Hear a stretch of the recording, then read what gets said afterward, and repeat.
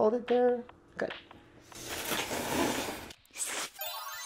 Hello, I'm Irene and welcome back to History of Ramyun, where I've been eating through all of the instant ramens in Korea in the order that they were introduced. Today's ramyun is Bibim-myun. Do you know Bibim-myun? Bibim-myun?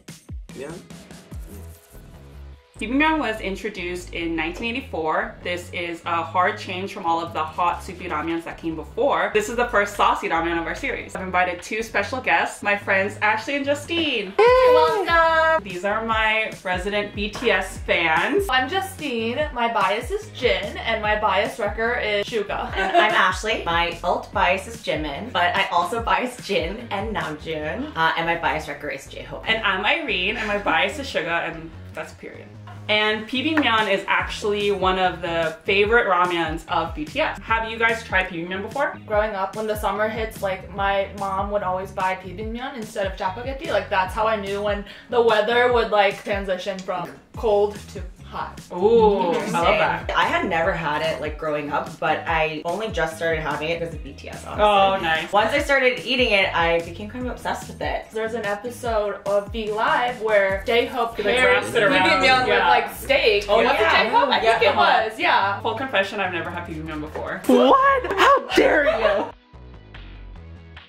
Bibim-myun literally just means mixed noodles versus say like a brothy noodle. It also usually in Korea means like a spicy sauce. This dish is more similar to bibim-guksu or like bibim-myun. It's like very much a summer dish because it's eaten cold. Do you guys eat it cold or do you eat it hot? Oh, I don't eat it apparently. You cannot eat it hot. I've seen people eat it hot and I am offended. All right, pause. Things got really overheated. As we were editing this, we realized that I never explained. There are two different ways of eating bibim-myun. One is hot, which is where you just drain the noodles, you mix in the sauce, and you have it kind of room temperature. And there's also cold, where you rinse the noodles to stop the cooking, and then you mix the sauce. Let's go back. All right, let's make the ramyun.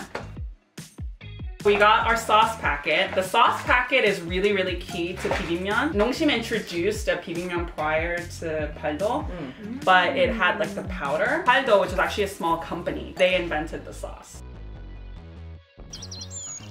You cook it and then you use the little holes to drain it. I'm going now. All right, we got our sauce. And you guys rinsed yours in cold Yes. water. I Yep. did not. Show the JK method of doing the this. chopsticks. Yes. Yes.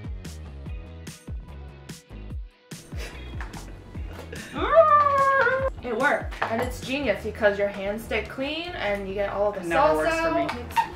Can I tell you about the crazy history of Bibim-myun now? Yakult, like they started making probiotic little baby yogurts that we all know and love from our childhood.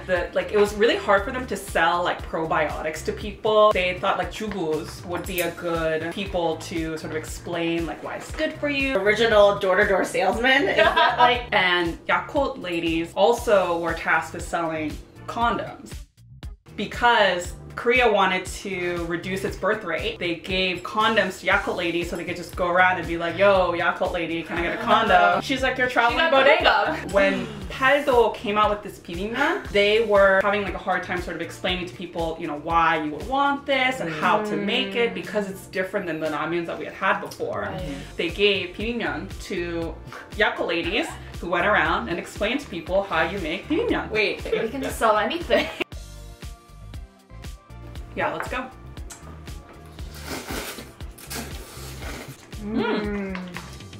How's a hot one? It's good. Yeah? Yeah, you want to try it? I really do. It's spicy.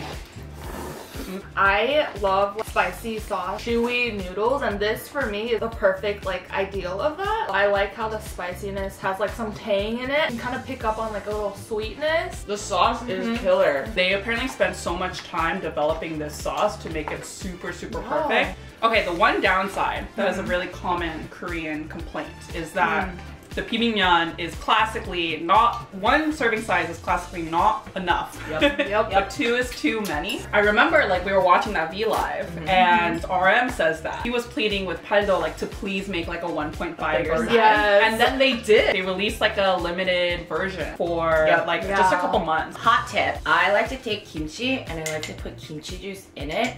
So then it kind of turns into like a kimchi bibim-guksu. I mean, I'm a saucy girl. And it just makes it real good.